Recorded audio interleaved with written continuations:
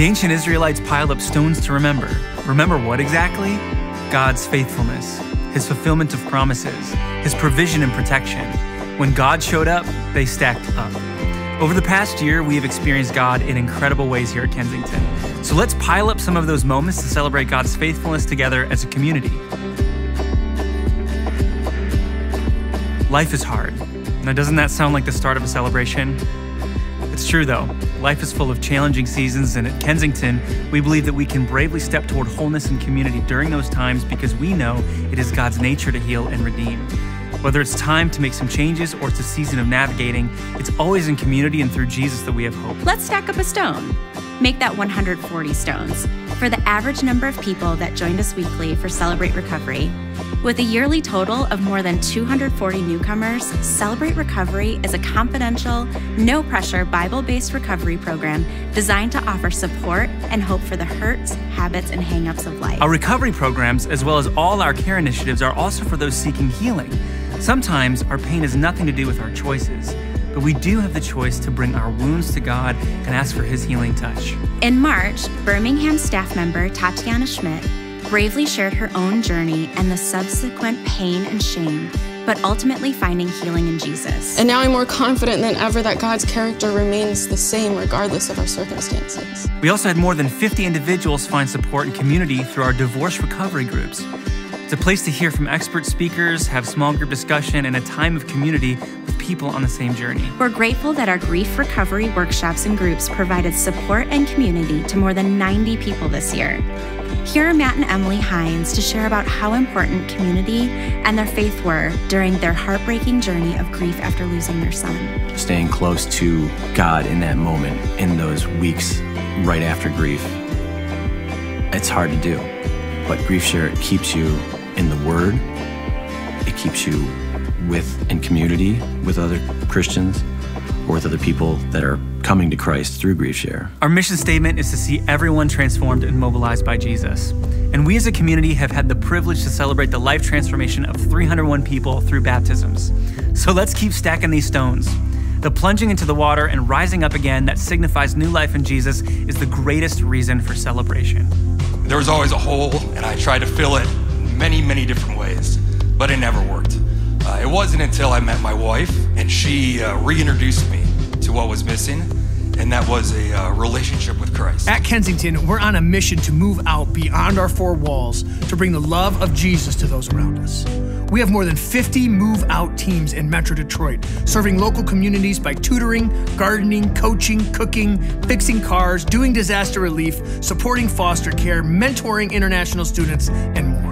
Our Traverse City campus has 7 more move-out teams serving their local community, from mentoring local students to a prison ministry.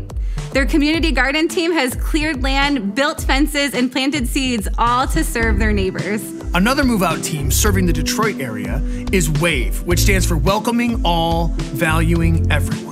WAVE's heart is for people experiencing homelessness to know the love of Jesus by providing them with hot showers, clothing, hygiene essentials, and ultimately dignity and love. Being able to be somebody who is here to see them, to show them love, and know that they're not alone is what we're all about. In November, Kensington's campuses delivered 1,400 Thanksgiving baskets to local families from our partner schools so that they could enjoy the holiday as a family with a full table.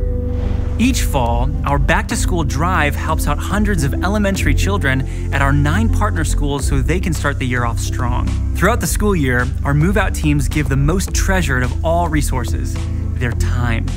They provide one-on-one tutoring, library support, staff encouragement, and more. In May, our Orion campus hosted the entire Pontiac School District for a staff appreciation event. The red carpet was literally rolled out for these 500 staff members who spend their days pouring in to our next generation.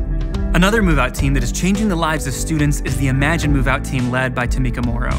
Imagine is giving high schoolers a place to belong, a vision for their future, and adults who believe in them. And just having that type of community around you can be one that not only nurtures you, but also cause you to grow and to blossom and to sprout like never before. Here's a big rock, the Mustang raffle.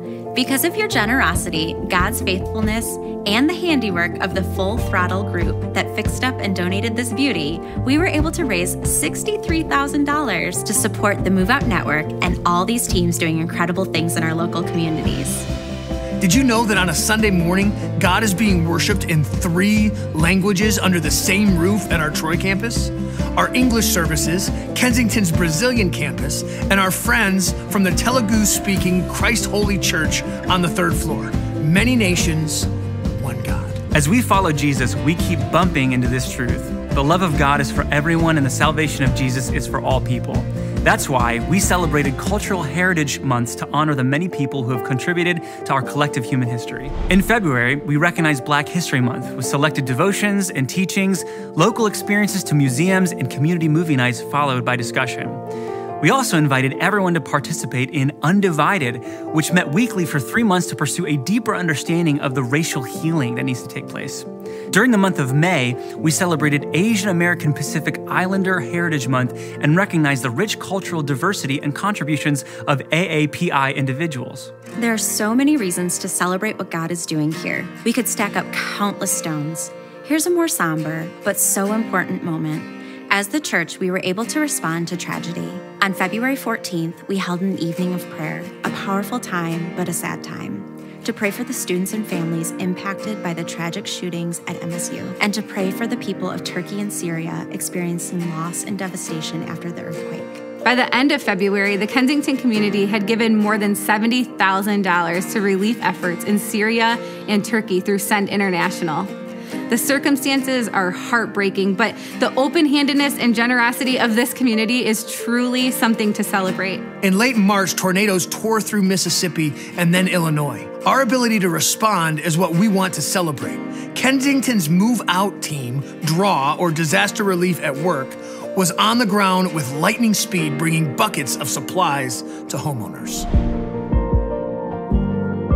It's so good to be a part of a church that is on the move.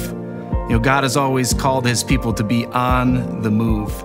Jesus was always calling his disciples to be on the move. He was always challenging them to get going. I remember when Jesus gathered his disciples in the upper room before he would go to the cross, and he had that meal with them, but then he says, hey, let's get going. And then when Jesus rose from the dead and he showed up, he appeared before his disciples and he gave them the Great Commission. And he said, listen, all authority has been given to me. Therefore, go and make disciples. Jesus was always challenging his people to go. And I just want to honor each and every one of you for going, for moving out, for caring for your neighbor, for being a church on the move. Friends, I believe that God has so many great things in store for us in our future, in this next chapter, and we can be certain that as he's with us, he's gonna do great things. So, let's get going. Let's move out and see all that God wants to do.